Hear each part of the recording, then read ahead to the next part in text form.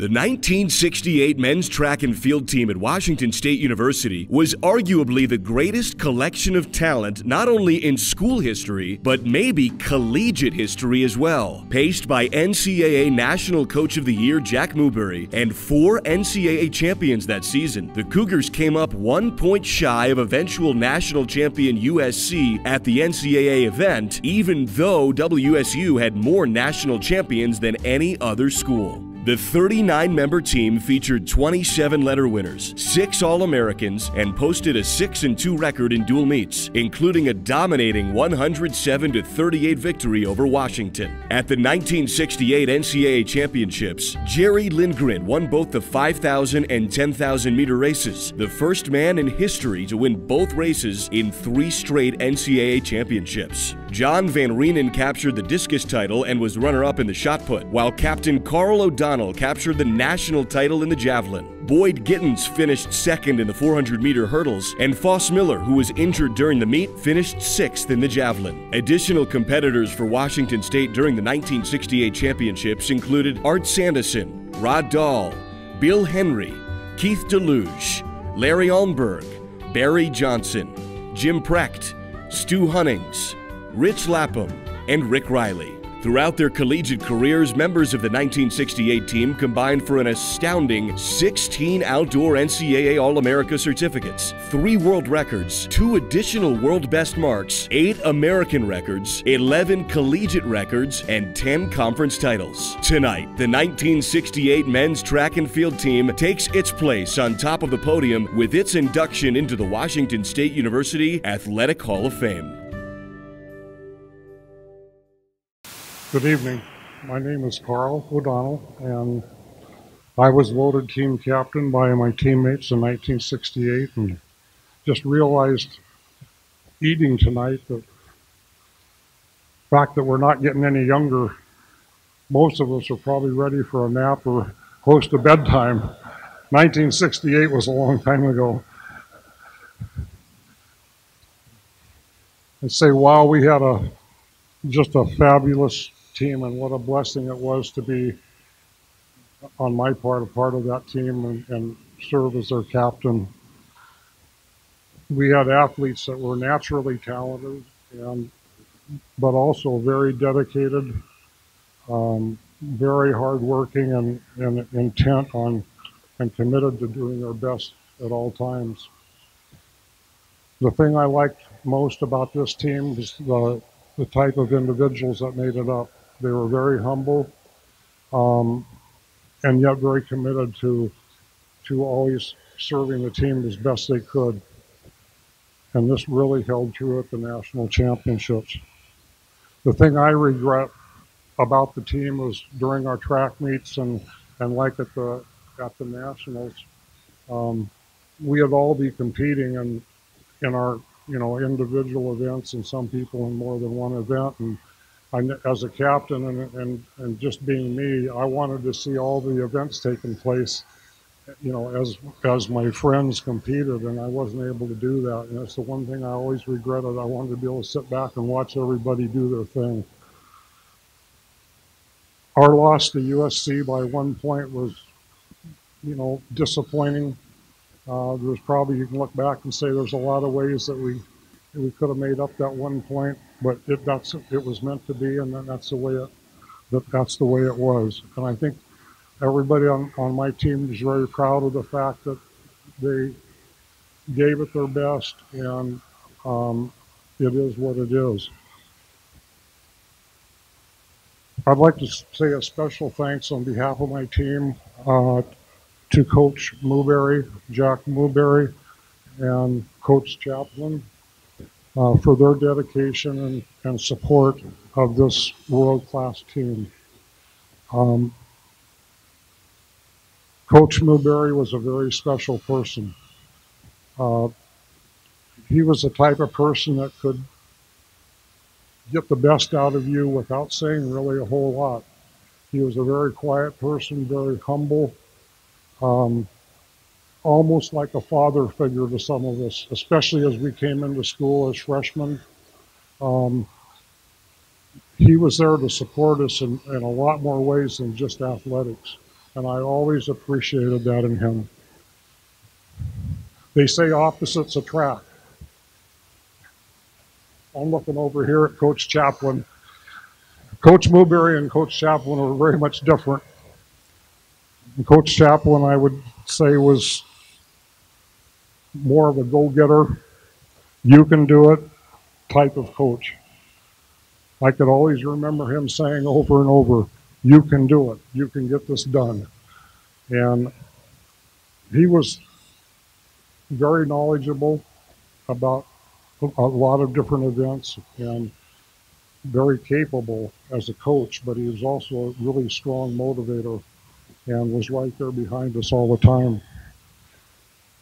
I sustained an injury when I think it was late in my junior year. I was training in the field house with a friend of mine that was actually on the football team, and we were doing laps just for conditioning, and he was running behind me and accidentally tripped me, and I flipped over and landed on my left shoulder. Of course, I'm left-handed javelin thrower, and I had a partial separation in my shoulder, and it took me really a long time to get over that and get back into condition to start throwing again in the spring. And it never really was the same after that accident. But Coach Chaplin pulled me aside one day in practice and he says, listen, he says, you got to start using your back more instead of relying on your arm, because I always had a great arm. And he says, you got to start relying on your back more because you've got that injury. And I was thinking to myself, well, I think I got to use my whole body. You know, it's like, this is hard enough. And so anyway, in practice, I started putting more emphasis on using my back. And I can remember it wasn't too long after that, I walked up to him and it was getting close to going to nationals. And I said, I think I can do this. I'm going to win it. And I think a lot of that was from his encouragement and his knowledge about, hey, you need to use your back. My arrival at WSU as a freshman, and I know this is probably true for a lot of my teammates, I had the opportunity, having had the longest row in the nation in high school, to go to a lot of different schools. And I visited a lot of different schools.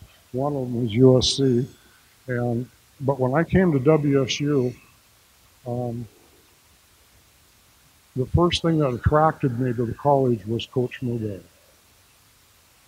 His personality, the way that he approached me, it was non-pressuring. Basically, told me what was involved in the program and what I should expect. The other thing that he gave me and the college also gave me, because I talked to more people than just him, was a homey feeling.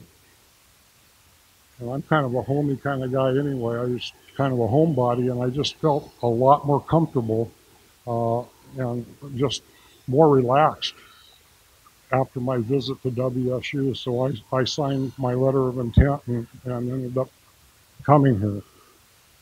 The other thing that attracted me to WSU was the field house.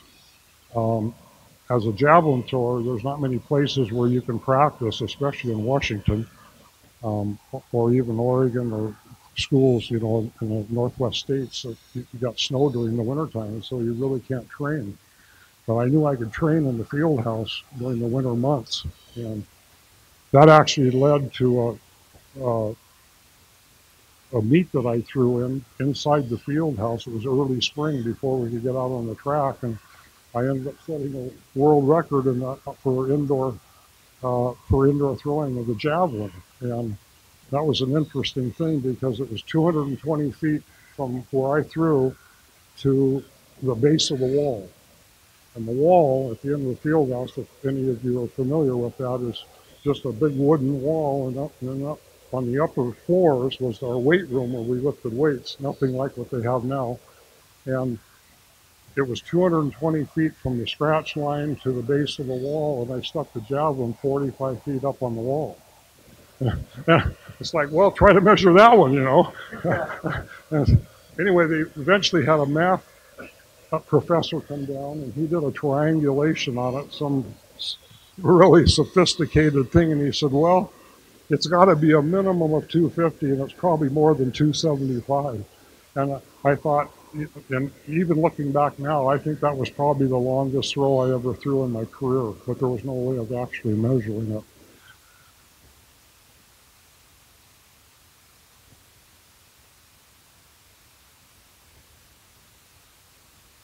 I'd like to thank Bill Moose and the committee for selecting our team. Um, I'm biased, of course, but I think they made a good selection.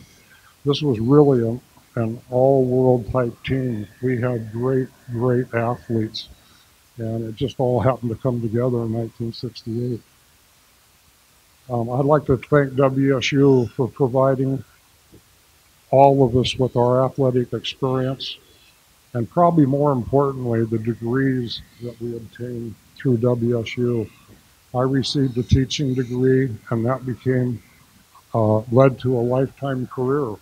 And the bottom line is, I guess maybe more emphasis should be put on athletes coming in that make the most of your scholarship. Um, Not only do well in your athletics, but do something with the degree that you're going to receive, because it's going to last the rest of your life. I couldn't have gone to WSU or any of the other colleges I visited because of my parents' situation without a scholarship. And so I'll forever be thankful and grateful for that. I'd like to thank Bridget Slaybaugh for her efforts in putting this together. I know that she just recently got married, and it was probably a pretty tight timeline making this all come together.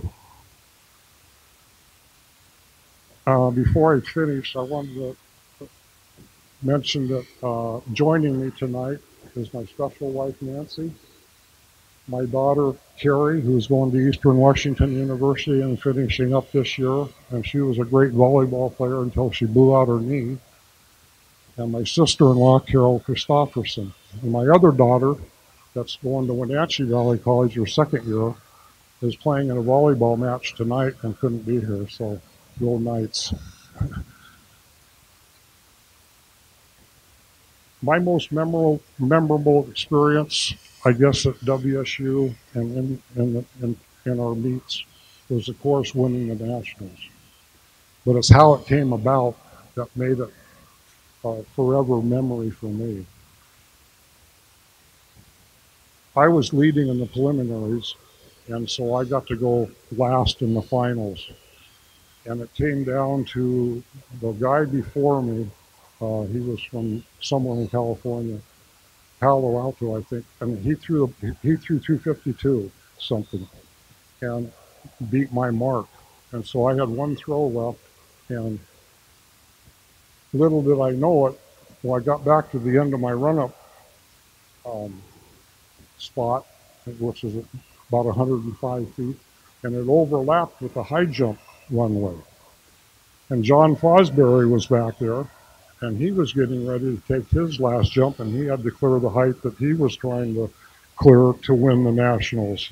So it was a pretty critical moment. But I don't know if anybody here knows John Fosbury, but he was a really funny, goofy guy. And he looked at me and he goes, well, who's going to go first? And I said, well, I'll go first. And so I set up and took off down the runway and threw far enough to win, and jumping up and down, and I came back, and about 2 minutes later, he was ready to go down his runway, and up and over he went, and he won the Nationals. So that was a really, really special time for me. And people at that time, were thinking John Fosbury with the Fosbury flop. They didn't even know if it was legal. Everybody was questioning with it. Now everybody in the world does the Fosbury flop. I had one other really funny experience growing up as far as athletics, and it's something I'll never forget. In junior high, we had the softball throw. And of course, I always had a good arm, so they figured I ought to be throwing something. That year, I set a national record in a softball throw of 320 feet. So before I really became known as a long thrower in softball, I went to this meet, and there was about 15 schools there. It was a really, really big track meet. And I went out on the field and got ready to warm up, and I looked at where the scratch line was, and it was on the 40-yard line. Because most of the throwers in my age group were throwing 100 to 150 feet. And I looked at the referee and I said, I didn't want to upset him or anything. I'm pretty humble about it. I said, I don't think this is going to work. And he looked at me like, what do you mean? And I said, well, see those houses out on the other side of the track, outside the stadium? I said, that's where I'm going to throw the softball. And he looked at me like, yeah, right, kid. And he said, I think this is going to work just fine. He was kind of stubborn a little bit, and kind of knew what he was doing. And so I didn't say anything. So I went back and got ready to throw when it was my turn and heaved the softball. And it went clear out of the stadium, hit the top of the roofs, and bounced all over like a pinball and fell down between the houses. And he looked at me and I looked at him. And I said, well, try to measure that one. He says, I think we'll move the scratch line back. Anyway, thanks again for everybody coming tonight. And this is a very enjoyable time and experience. And go Cougs tomorrow against Nevada. Thank you.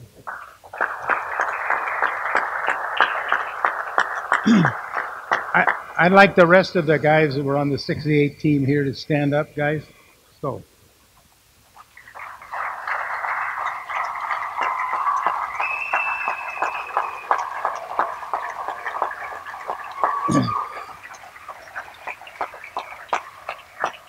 Washington State has always had good track teams. Back with Doc Bowler, Carl Slaterman, Jack Moody, Newberry, and I happen to be just following what they did. But the point is, that team in 1960, first it was the first team I've been at Washington State since I came back. I came back in January of 1968. I've been assistant coach at Oregon State. And you have to understand, to have people that broke three members on the team held world records. Not the American record, not the Washington State record, but the world record. Now, I've been coaching for a long, long time. There's not been a single team in the history of the NCAA since then that has had 3 world records on the same team. So I'd like to give these guys a great hand again. They're great Cougars.